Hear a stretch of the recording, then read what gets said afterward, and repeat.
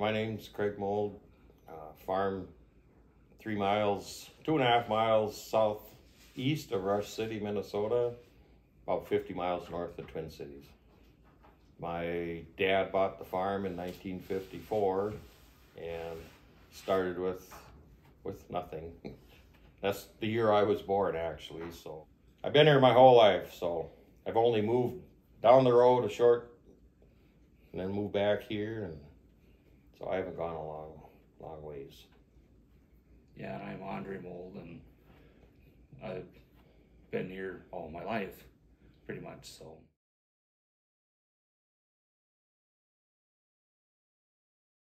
we farm, it's just under 1,000 acres now, I guess. So, and it's split between corn and beans. You know, and there's some other land that's not farmable, you know, so you'd be up to 1,200 to 1,300 acres, I suppose. I milk cows for 40 plus years until my health wouldn't let me do it. Andre, about 10 to 12 years, he milked, and we transitioned out of milking and went into raising heifers, replacement heifers, and then I'll transition from that into steers, selling steers, and then transition from that just to crop farming. We did sell hay for a few years. Yeah, we sold hay for a few years. So now we've exclusively been corn and beans since about 2005, 2006 probably.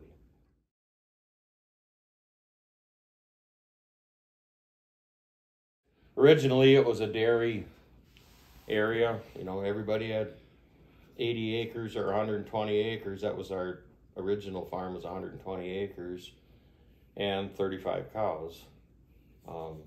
My dad, I had 2 sisters that were 7 and 8 years older than me.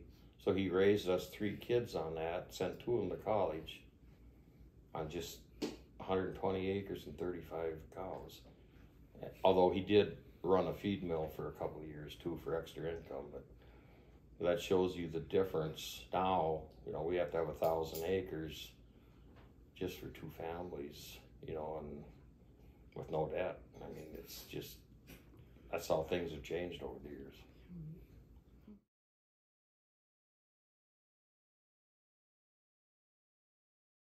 Generally, we have a little too much water that we're trying to get rid of, you know, but, you know, year by year, you know, it really varies. This year we're in a deficit. We're in a small area here that just, we've had enough to keep things going, but there's no surplus, and just been waiting on the next ½ inch or the next ¼ inch to keep things going. We started out really wet, but then it just shut off in June. It just turned off, and we just been getting enough, you know, to basically make it. And, you know, seeing that we're so far north, we're basically on the northern edge of the corn belt. We only have a week, maybe 2 weeks of time frame, you know, before we start losing yield, because our days get shorter, and we don't want to keep Jack Frost away as long as we can. We don't have the luxury of, you know, delayed planting and things like that. And once it hits the 15th of May, you better be almost done or close to done with corn. And we don't like to plant soybeans in June. We did one year, and we shouldn't have, I guess. And what was it, 20 miles north of us, you can't get crop insurance for corn. So we're kind of on the threshold of where you can actually plant corn, you know, for, you know, a cash crop. So you've got a variety of soil types within field and field to field. Within fields. Yeah. We've got one field that we rent. It's blow sand on one end and it's peat on the other, and it's everything in between in about, what is it, less than a quarter mile. A quarter mile. So you have, there's clay in between, and yeah, it's just everything. So I know we used to host a seed day out here where we had, the co-op used to plant a lot of different varieties and different maturities. And the seed reps that would come up here would be from southern Minnesota or wherever.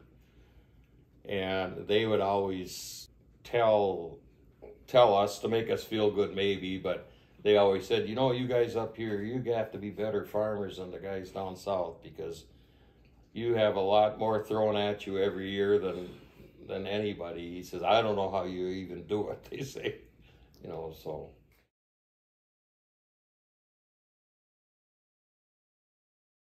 We had in the back of our mind, we'd like to do less tillage, but looking back and seeing how people had failed trying to do that, you know, you can't afford 2 or 3 years of poor yields just to get to where you want to get to. right. And this was a transition, we thought, to take the variables out. I had a 2-bottom plow behind the Z Moline, and I was 7 years old. And my dad had a U Moline with 3/16 behind it plow. And we'd go plowing in between chores, and if we could get 10 acres plowed in a day, we thought we were really, you know, hoofing it. I mean, we had got a lot of things done in that time. And then as the years progressed, we got a little larger tractors and got, you know, 6-bottom plow, whatever. 2 6-bottom plows and a 7-bottom. But then we'd go out and we'd have to disc it. That was my job, to disc it. And when I got done, if my dad looked out and he saw a corn stalk sticking up yet, he said, you missed that corn stalk. He said, you should really go out there and knock that down before we plant again. And it was a hard transition for me at first to switch to this minimum till just because of how I was raised. You know, you had to have it just black. When it wasn't black, it was brown, but, you know, no residue. Well, we called it trash, no residue at that time. And the first year that we had the accelerator, Andre went out and went corner-wise on there. And I looked at that field and I said, that's not going to work. You know, we're not going to be able to do it. And we got done with it.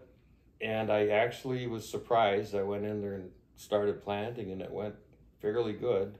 We had some problems with that other planter, but went fairly good, planting beans into those corn stalks. But I sent pictures to my daughter, Jennifer, and I said, there's no way those beans are going to come up through all that stuff. And it was just solid mat. It had to be 75 to 85%. I would guess, pretty much residue cover on that. And she told me, she said, just go on vacation for a couple of weeks or don't look when you drive by. She said, they'll come up. And sure enough, they did come up after, you know. But so that was quite a learning experience, being that old and doing that. I don't know for Andre if it was that hard. He kind of pushed it. It was more. concerning. The kids, the 2 kids pushed it more than I was willing. I don't know if I would have done it on my own to go quite that drastic of a step. But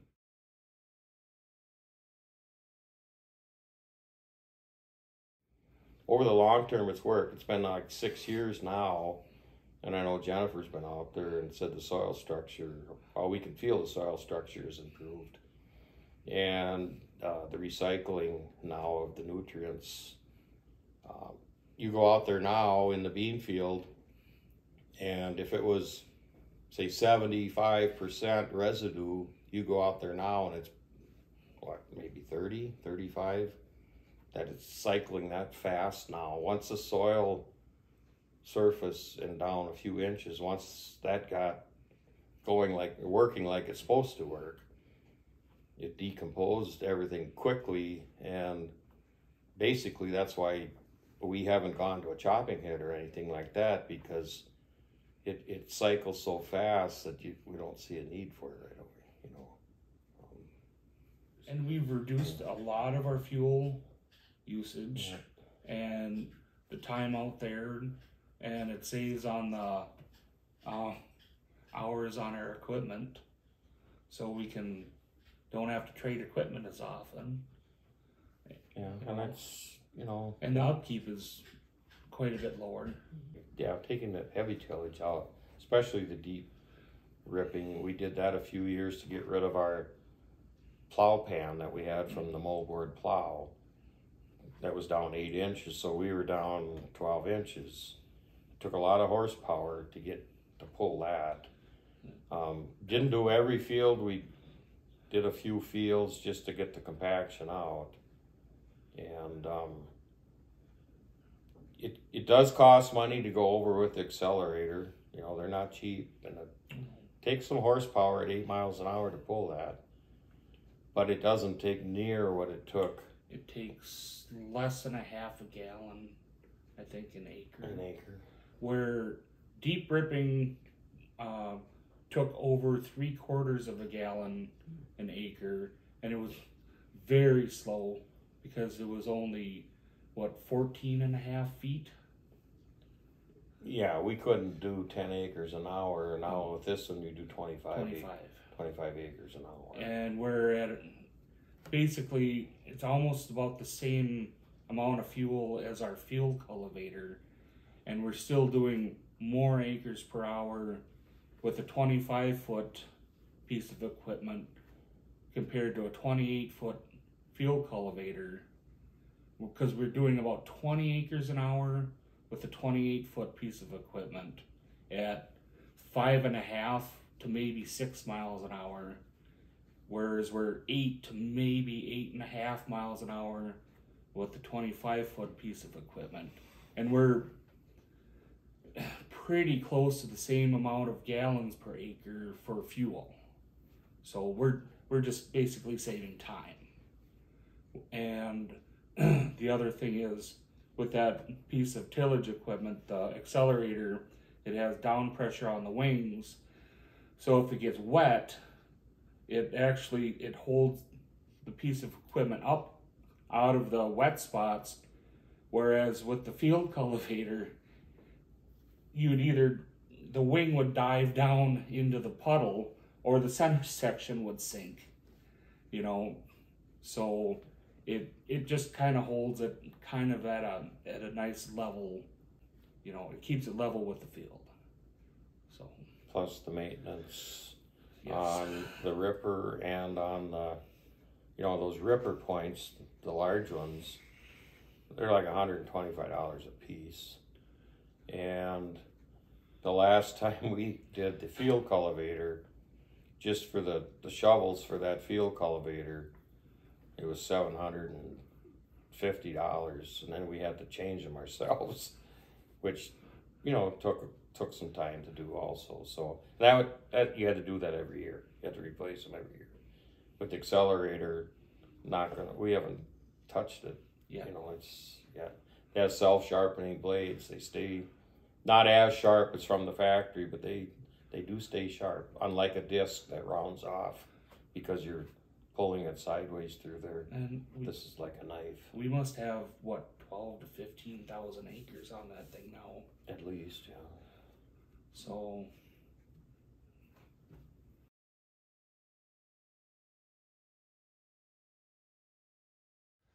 this is a Kuhn Krause accelerator. We switched to this after we used a conventional disc and pulling a Brilliant Packer behind it, because we were actually only tilling about 2 to 3 inches anyways with a conventional disc, and they don't really work that well, you know, doing something like that. So we were using it kind of like a half measure anyways. So then when they came out with this, we moved to this because it has a shallower gang angle, so it didn't scour the ground as much and put in so much of a hard pan underneath. So, and it actually has a shallower or a closer disc placement, which is, this is I think a 7 to 7.5 inch spacing. And the front disc, the front gang, actually goes in between if you go from the front and look. So it splits it to like a 3.5 inch gap. And I think this is only like a 3/4 inch dish on this, on the actual disc, where the other one, or a normal disc, is like a 2 inch, you know, dish on it, so it doesn't scour like the conventional type. And it seems to work for us. Well, this is the planter that we use. You start up front, you have your, they call them trash whippers, for residue management. We run ours all the way up. We don't like to move a lot of residue. We move just enough so as you go, that these wheels are riding on a firm base and they're not jumping around. Liquid fertilizer is put in 2 inches to the side and 2 inches below the seed. And that's changed. It's closer to the planter unit, so it's more precise. The older ones were way out front, so once in a while you get a long ways from the seed. Or you could get right in the seed trench, which wasn't good either. So, and closing wheels, this is what closes your trench, and then your firming wheel that firms the soil. So it's pretty basic, but it works. And we have liquid fertilizer, 10 gallons, 9 to 10 gallons an acre. We put on that, and then of course the seed hoppers in the back. So we can plant 250 acres without refilling seed, and 50 acres before we have to refill fertilizer. So planting goes, in our estimation, planting goes pretty quick. We can do average 25 acres an hour basically when we get going. So, and beans are faster yet because we don't have to stop for fertilizer. It just goes. That's the difference. I said if your fields are smooth to start with, you can go faster because it doesn't knock the seed off the seed disc because they're going up and down. Or changing down. Yeah, or you know, changing, you know, like that. And that's what the vertical till did. We vertical till at 8 miles an hour, and going that fast, it smooths it out tremendously. So when I come with the planter, you know, it's really smooth. So you're able to do that without your seed, you know, bouncing around and stuff like that. So. And the sprayer people. Yeah, and we hire our spraying done. We figure we don't have enough acres for a self-propelled. But they comment. And they come and they comment that how smooth the fields are and how they're able to get in there right away after a rain, you know, because and they're able to go faster and stay on the row. So that's what we found. The soil structure has been set up now. It took time, but it's set up enough now where, you know, it's comparable to the no-till. When they go when they drive in, they don't sink. Where years earlier, they would drive in on a wet year and they would basically sink as far as you've tilled. And so that's another benefit. The benefit over no-till is you get to smooth it off every year. You know, where no-till, once you get a rough field with no-till, you got a rough field basically forever. In this tool, you can incorporate fertilizer with. Oh, that's what we do. Yeah. As opposed to no-till. You're right. So it doesn't lay on reduce your top. fertilizer rate. That's basically the reason that we do, because otherwise we could go no-till, but we need to incorporate the fertilizer, you know, because we don't know, you know, if we're gonna get the rain, because we don't have any pivots, you know, and stuff like that, so. And that was the quickest way we found to do it with a 2-man operation. Right. So, and we don't, you know, we don't farm as many acres as we used to, but, you know, for 2 guys and 1,000 acres and get it done in a week, you know, we figure that's about as quick as you can ask for.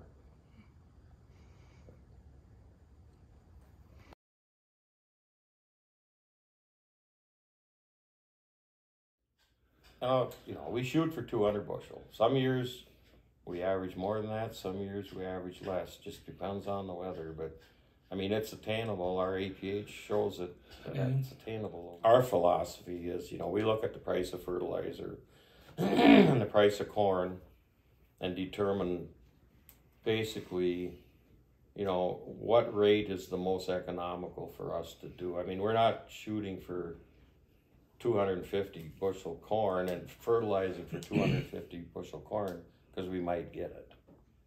Because that's an easy way of going broke, I think.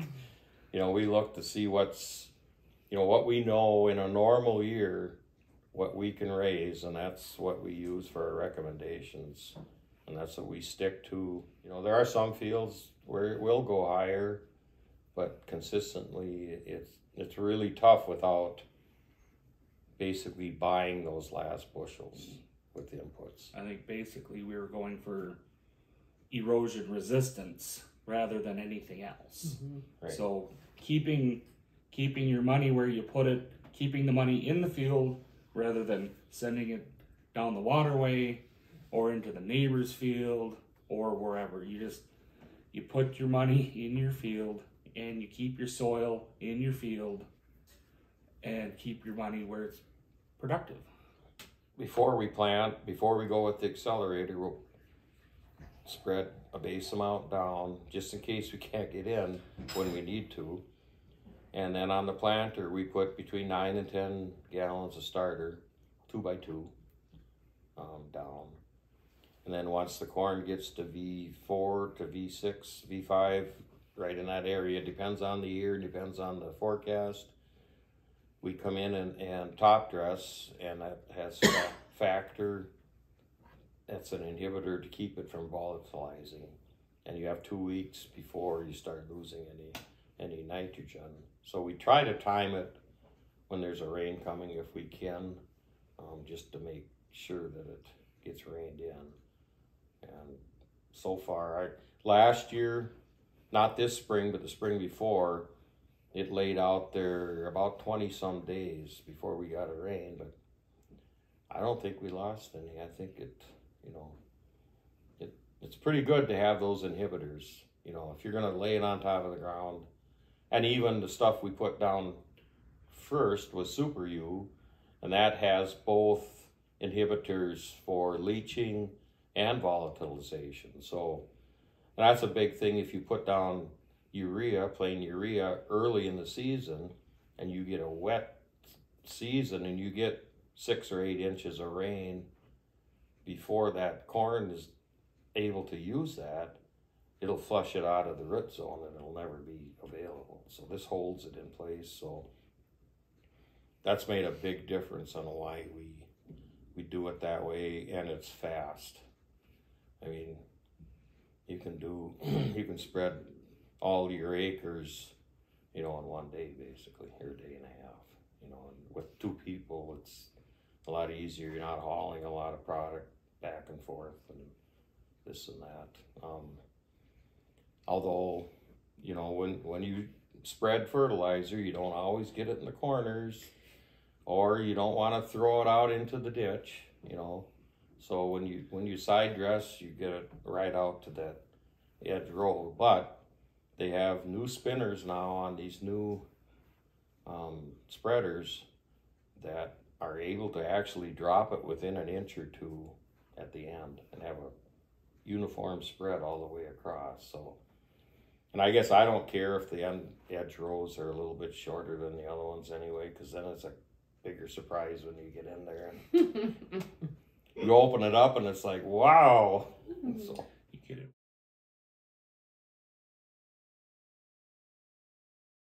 Initially, I mentioned just getting your mind wrapped around going out in that field and planting something, and you know, when you're used to having, you know, something that's not totally void of residue, but a lot less residue. When you go into something and, you know, you can't hardly tell where you're going or where you've been in the field, it's, for an old guy like me, it was something to get used to. So I'm used to it now. It doesn't bother me now. I'm not afraid to go out there now and do it. But we do our we did a pre this year on spraying, first time. And when you do a pre, you have to come out, you have to spray it before the beans are up. And we have the co-op do our spraying, and he came out in the field and he parked on the corner of the field and he called me. He said, I can't see, because they usually follow the planter rows. He said, I can't see where to even go here. He said, I don't see any rows or anything. So he set his GPS at a slight angle and just went back and forth and got it sprayed. But I mean, yeah, there's always when you can't get in, or Mother Nature bats last all the time. Yes. That's the big variable. We try to cover all the bases and then try to do cover all the variables we can. Yep. You know, but it's the weather that trumps everything, basically. And I could see us moving to no-till soybeans and the corn stalks first. Right. And then at some point, possibly no-tilling everything. Depending on the year, of course. Some people that intended to no-till this year actually went out and just lightly till the soil the same way as this does, just to get it to dry out so they can plant. You know, because you don't want the planter gumming up with mud, because then things don't work. You only get one shot to plant, and if you don't do it right, I guarantee you we don't have time here to come back and replant, because our window is so short and our season's so short here. Down south, if the first planting's a failure, they have time to go back in, plant it again, where we don't. I did that one year, probably 20 years ago, where we had a frost in it was about the middle of June, and it froze it off, and they said, you know, it buggy whipped, and they said it won't come back. It was about that tall. It was a late spring anyway, but it was about that tall. So I took the field cultivator out there in that 80-acre field and went diagonal and ripped up the corn. Some of the corn was this tall, some was that tall. That was a sick feeling, going out there and ripping that up. Anyway, my dad said, why don't you leave 10 acres on the edge, he said, to see what the difference is. So we left 10 acres out of that 80. So we replanted 70 acres, went in the next day and planted corn. Corn came up in 2 days, and it was just off to the races. It came up. Pretty soon it got to the same height as that corn that we had planted earlier, and actually exceeded the height of the corn that we originally had. Plus the stand was better. It was perfect. We come with the combine that fall, and there was 25 bushel difference between the corn that we left standing and the new corn. And it was the corn that we left standing that was better than that new corn that came up, just because we ran out of GTUs. You know, it would have made great silage if you needed silage, but it just didn't make corn. So that's what we're up against here, that, you know, you don't know what's coming, basically.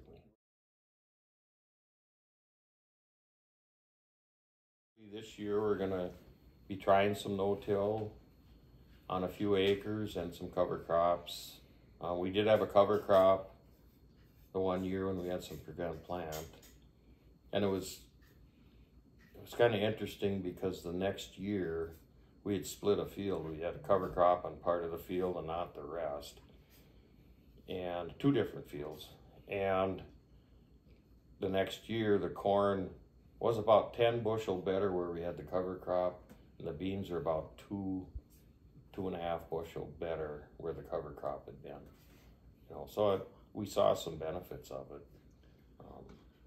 But that was planted like the first part of August, I believe it was, because we didn't have anything else to do. Going forward, we're looking into putting cover crops in after corn.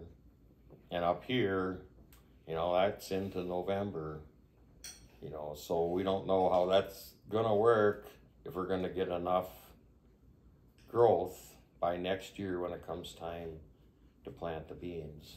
You know, we're gonna see how much benefit we actually get from it, you know. It'll be a learning experience for us, I guess.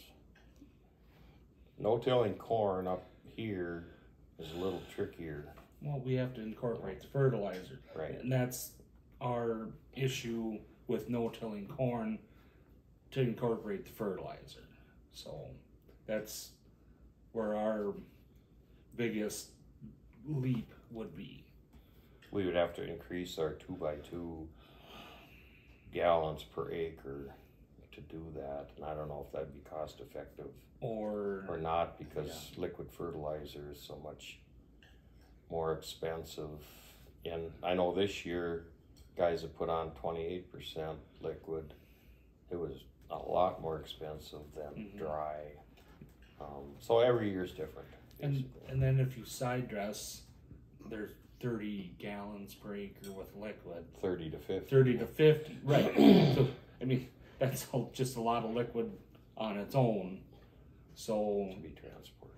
and yeah, it's actually slower, can be slower than planting if you don't have the infrastructure to move the fertilizer.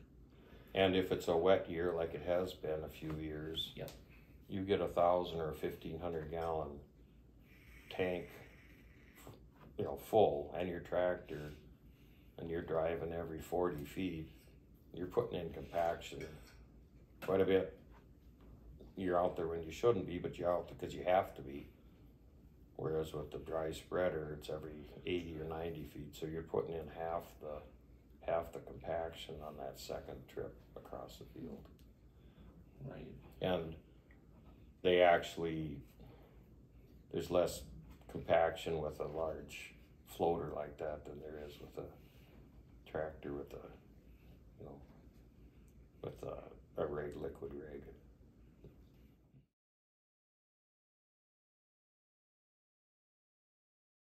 Our operation, everything is contiguous.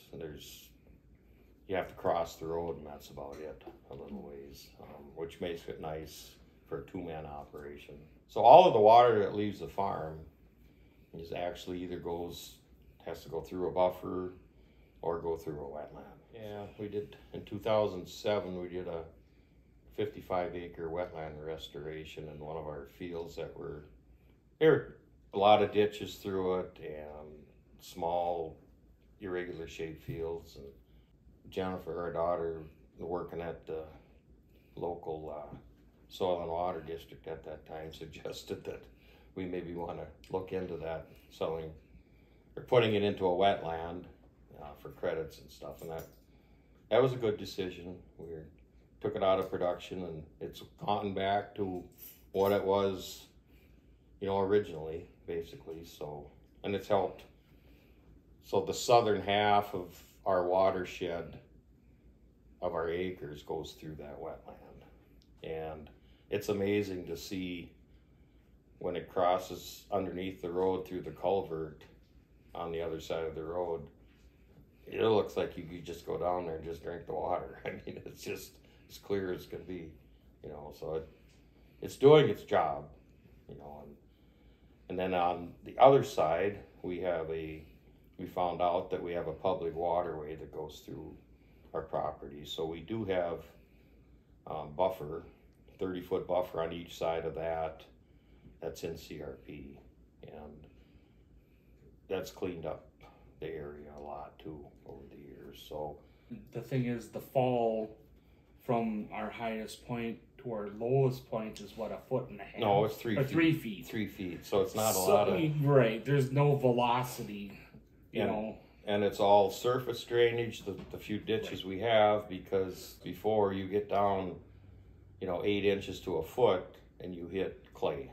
Yep. And it's clay down 15 feet or probably further than that. Agronomy, we have an agronomist up at the local co-op here. We work with him and sit down with him and determine, you know, how many pounds per acre, basically, like I said before, you know, for what we're trying to achieve. And then also our chemical program, different things to go through. Soil and water board, you know, for anything that's, you know, any regulatory things or anything to do with soil health, we go through them. They see what programs they have. NRCS has programs also there in the same office in North Branch, so it's kind of nice that they're both in the same area, so you can ask a question. If one doesn't have a program, the other one probably would, and they actually work together. Sometimes they cost share. I've seen a lot of that over the years being on the board. You see all of these projects that go through, and a lot of times there's cost share where one will pick up a portion and the other will pick up a portion. And then we have the Lake Improvement Association on the south end, and they have taxing authority, so they have money and they'll kick in the money. So a lot of these projects are 100% financed. It doesn't cost the landowner anything. You know, it used to be when I started, used to be 50-50 or 25-75 or whatever. And now most of these, you know, larger projects are 100% funded, you know, so. And I've always been a proponent of that because the water quality is for everybody, not just that landowner. Everybody's benefiting from it. So yeah, you're using taxpayers' money to do it, but they're also benefiting in the long run for it. Go to the field day for seed. They have a seed. Mm-hmm. We hosted a seed day for, I don't know, field day for I don't know how many years, 10 years, the local co-op. And then we decided not to do it anymore. We just didn't want to do it anymore. And then it got picked up by a neighbor. Get a lot of information there. I don't know, we do a lot of, on the internet basically is where you get a lot of it. Used to be magazines, but nothing against magazines, but by the time you get the magazine, you already saw it a month ago online and saw the article and read everything. I think that's the biggest one. You know, we used to go down to Farm Fest and look at the machinery and stuff in there, but that stuff is kind of gotten so large. It's, you know, they don't have a lot of the equipment that we would use on a 1,000-acre farm. Well, basically the bigger ones. And their soil types are different than ours. Yeah. So it's, you know, when you compare soil types with other people that have the same soil types, you know, is the big thing, because, you know, I mean, it just, you know, when you have a little more sand rather than more clay or whatever, it's just not a cookie cutter. You know, you just can't do the same thing everywhere. You know, it's just region by region. And I think there is a group of a few farmers that get together, that bounce ideas back and forth between them. Mm-hmm. You know, and you do that when you go to a meeting or something. You see what the neighbor's doing and you say, so how's that working out for you?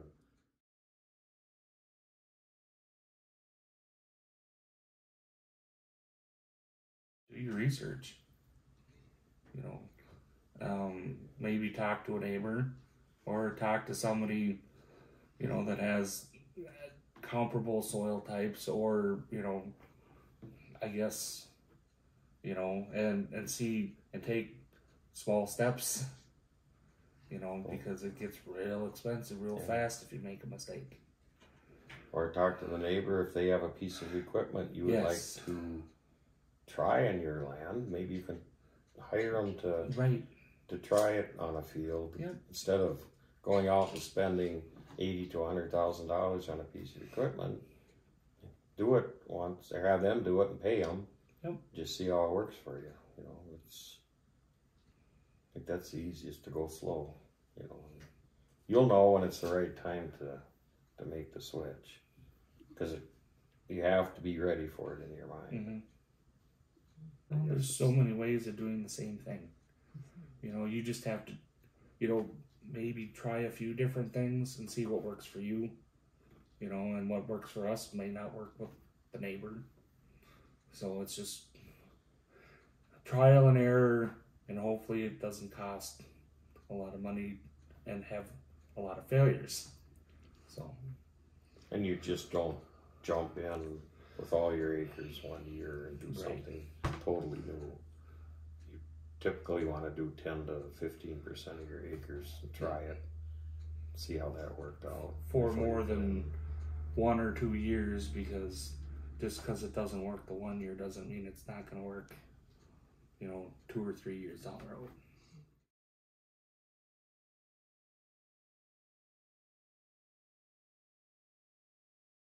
I'm on the Soil and Water Board. I think that's where I first heard about it, being on the board, that this new program was coming out in the state. And, you know, and it appeared at that time that it was going to be really tough to qualify for it, you know, because there was quite a list of things you had to go through, and, you know, try to improve what you're doing and things like that. And just looking at it, I thought, yeah, I don't know if we could, you know, we could get part way, but we didn't know we could get all the way. And I don't know if you reached out to us or how. I don't remember how it ever came about that met with Ryan and, you know, went through with some of it, you know, went through it. And I know the first time he went through, he said, well, you're really close. He said, you know, just tweak a few things here. And, you know, and one of the things was with our APH that we had in this area was a little bit higher than what you were accustomed to. And we were in the northeast quadrant of the state, which put us in the 130 bushel average. And we were at 190, 200. So naturally we had to use a little more pounds of fertilizer per acre to get those returns. And that's what kind of kept us, without using, I should say, the reason that we were able to do it was the split application and using these urease inhibitors and such like that, and splitting everything so it wasn't all put on at one time. And then having the actual production history to show that, yeah, it's actually going out in the truck as corn.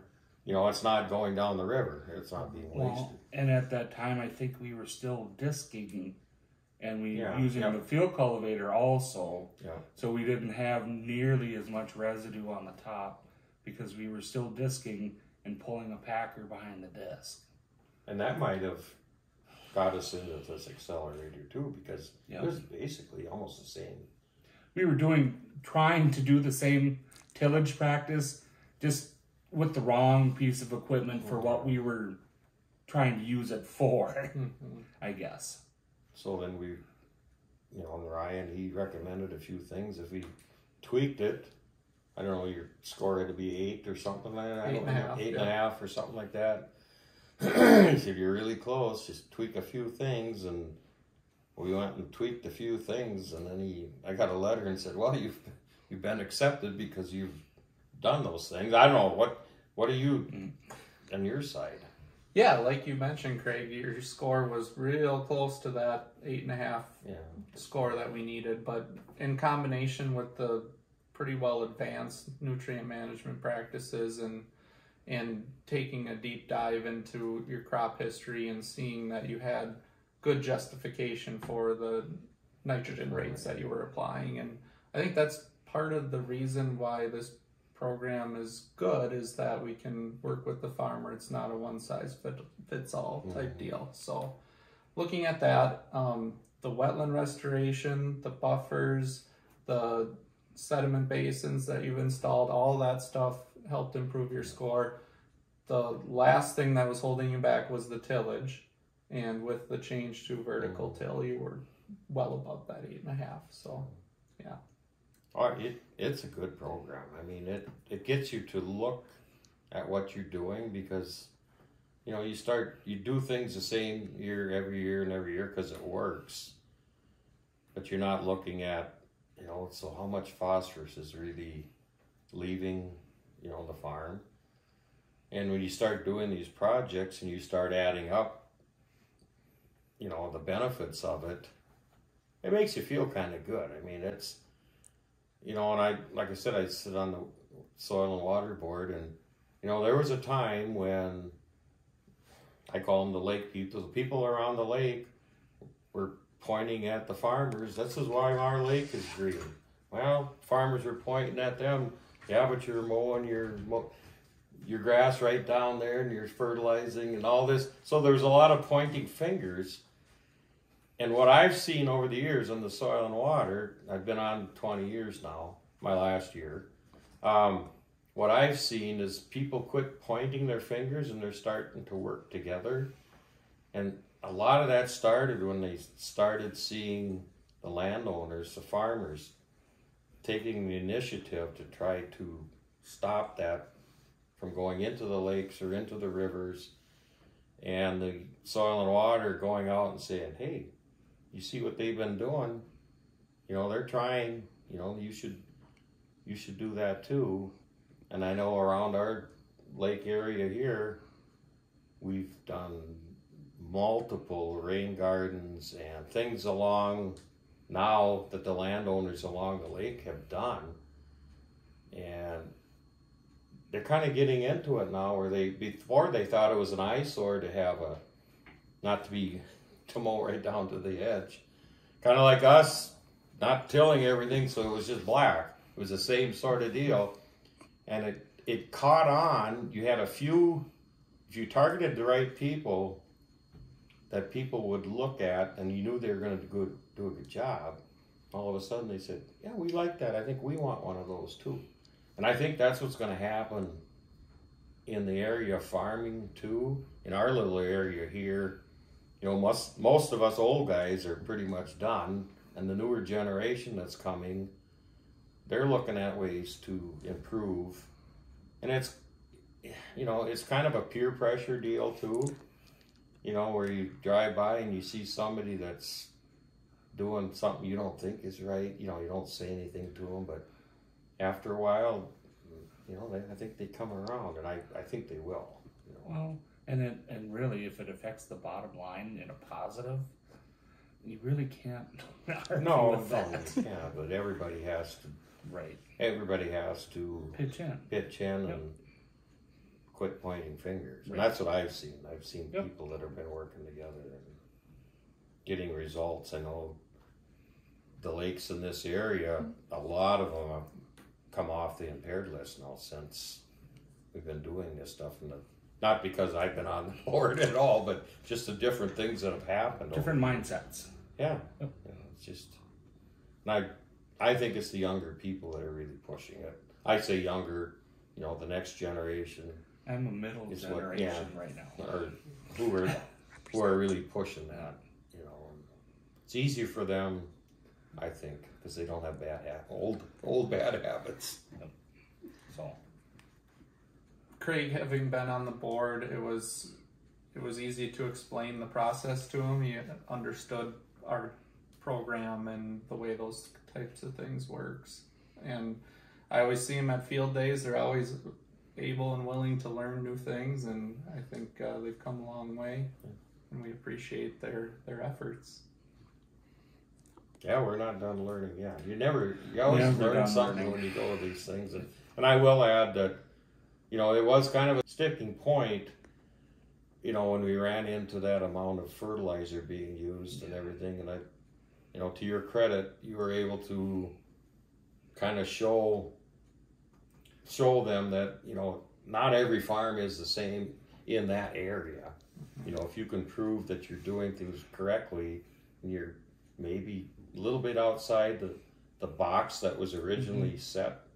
And I think that might open doors to more farms Hopefully. you know, just by doing that, if they can show that they're getting results. And the APH history, like you said, Yeah, is a huge, you know, with the records, Yeah, record it keeping. shows what's been If done. they can show that they were positively, you know, with the APH without the runoff, you know, and stuff like that. Well, and you're using the products that protect that Right.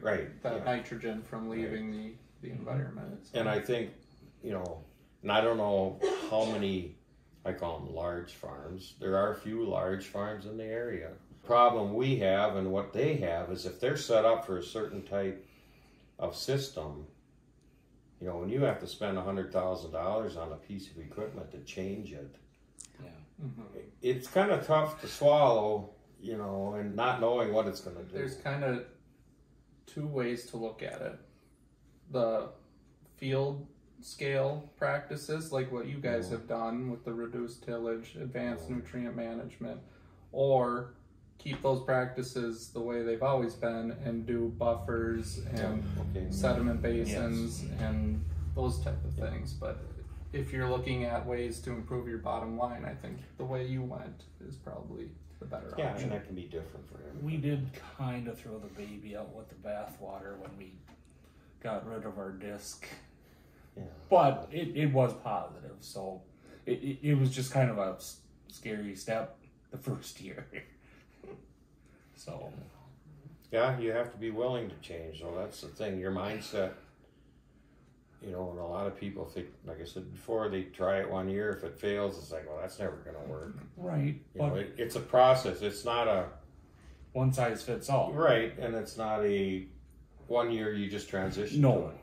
It's a 4 to 5 year transition, and that's why some of these programs where you can get so many dollars per acre, you know, through NRCS, soil and water, help that transition, help the farmer make that transition, because they don't want to take that financial hit, but they can't.